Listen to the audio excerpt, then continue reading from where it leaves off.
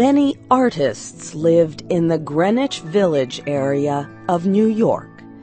Two young women named Sue and Johnsy shared a studio apartment at the top of a 3-story building. Johnsy's real name was Joanna. In November, a cold, unseen stranger came to visit the city. This disease, pneumonia, killed many people. Johnsy lay on her bed, hardly moving. She looked through the small window. She could see the side of the brick house next to her building. One morning, a doctor examined Johnsy and took her temperature. Then he spoke with Sue in another room. "She has one chance in, let us say, 10, he said, "and that chance is for her to want to live. Your friend has made up her mind that she is not going to get well. Has she anything on her mind?" She wanted to paint the Bay of Naples in Italy some day," said Sue. "Paint?" said the doctor. "Bosh! Has she anything on her mind worth thinking twice? A man, for example?" "A man?" said Sue. "Is a man worth— But no, doctor, there is nothing of the kind." "I will do all that science can do," said the doctor. "But whenever my patient begins to count the carriages at her funeral, I take away 50% from the curative power of medicines." After the doctor had gone, Sue went into the workroom and cried. Then she went to Johnsy's room with her drawing board, whistling ragtime. Johnsy lay with her face toward the window. Sue stopped whistling, thinking she was asleep. She began making a pen and ink drawing for a story in a magazine. Young artists must work their way to art by making pictures for magazine stories. Sue heard a low sound, several times repeated. She went quickly to the bedside. Johnsy's eyes were open wide. She was looking out the window and counting backward. 12, she said, and a little later, 11, and then 10, and 9, and then 8 and 7, almost together. Sue looked out the window. What was there to count? There was only an empty yard and the blank side of the house 7 meters away. An old ivy vine, going bad at the roots, climbed halfway up the wall. The cold breath of autumn had stricken leaves from the plant until its branches, almost bare, hung on the bricks. "What is it, dear?" asked Sue. 6, said Johnsy quietly.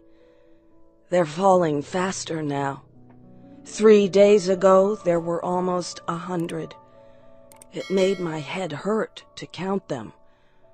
But now it's easy. There goes another one. There are only 5 left now." "5 what, dear?"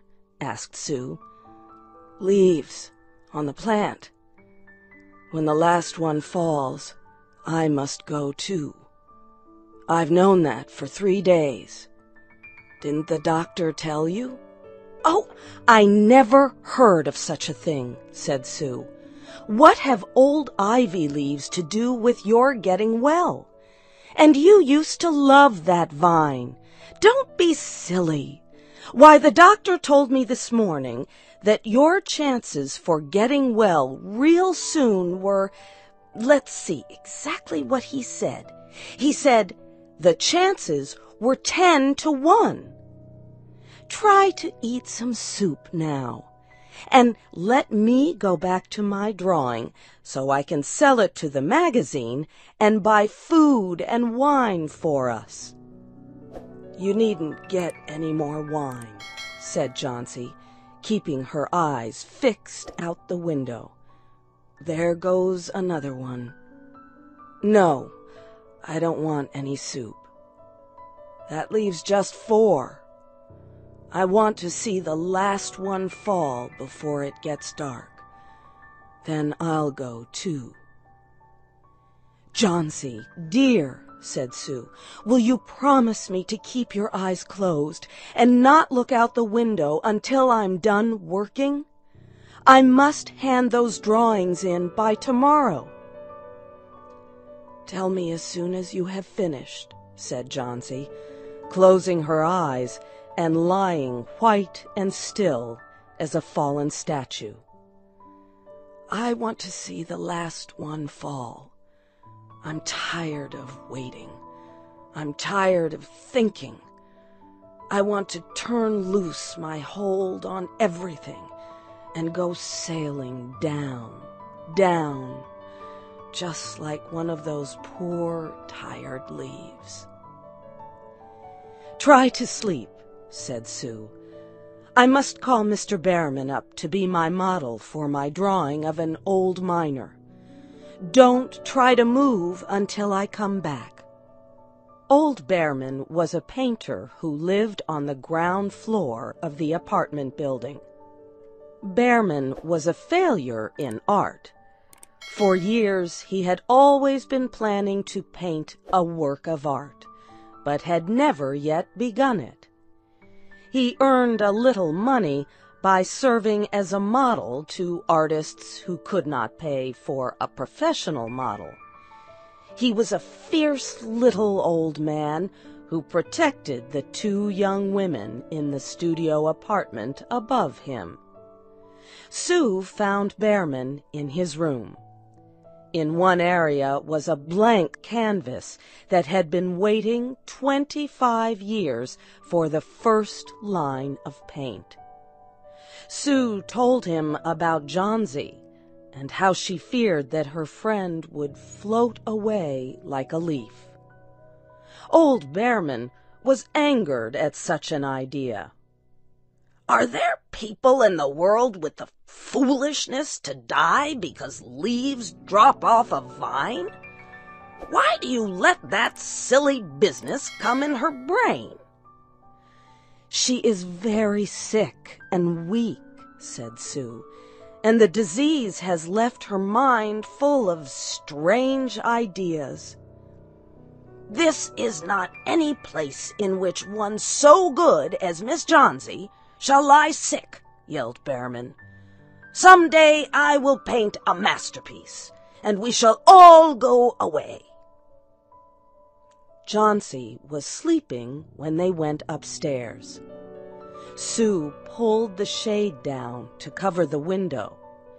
She and Behrman went into the other room. They looked out a window fearfully at the ivy vine. Then they looked at each other without speaking. A cold rain was falling, mixed with snow. Behrman sat and posed as the miner. The next morning, Sue awoke after an hour's sleep. She found Johnsy with wide-open eyes staring at the covered window. "Pull up the shade. I want to see," she ordered quietly. Sue obeyed. After the beating rain and fierce wind that blew through the night, there yet stood against the wall one ivy leaf. It was the last one on the vine. It was still dark green at the center, but its edges were colored with the yellow. It hung bravely from the branch about 7 meters above the ground. "It is the last one," said Johnsy. I thought it would surely fall during the night. I heard the wind. It will fall today, and I shall die at the same time." "Dear, dear," said Sue, leaning her worn face toward the bed, "think of me if you won't think of yourself. What would I do?" But Johnsy did not answer.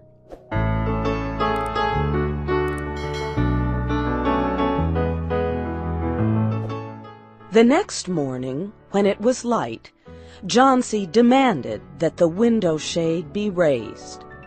The ivy leaf was still there.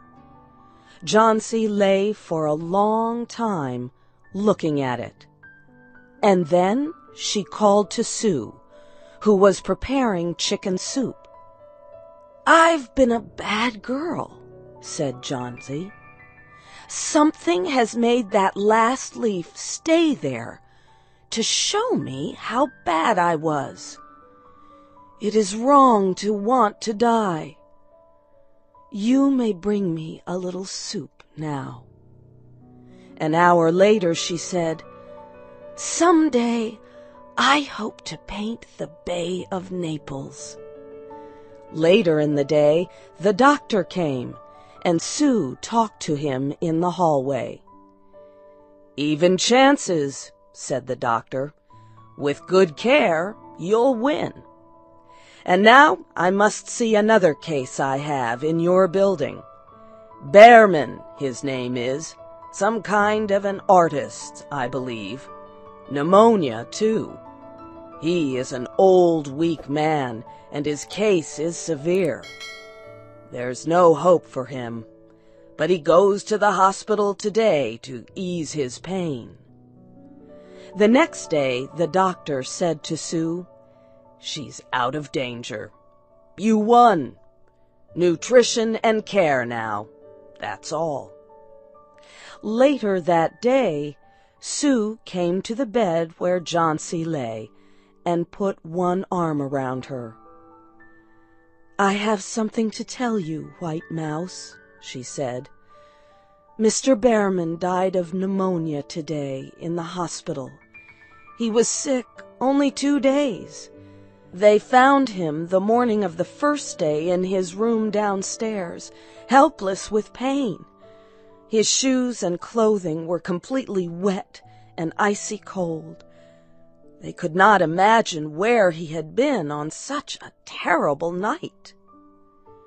And then they found a lantern, still lighted, and they found a ladder that had been moved from its place, and art supplies and a painting board with green and yellow colors mixed on it. And look out the window, dear, at the last ivy leaf on the wall. Didn't you wonder why it never moved when the wind blew? Oh, darling, it is Behrman's masterpiece. He painted it there the night that the last leaf fell." You have heard the story The Last Leaf by O. Henry. Your storyteller was Barbara Klein. This story was adapted by Shelley Gullist and produced by Luan Davis.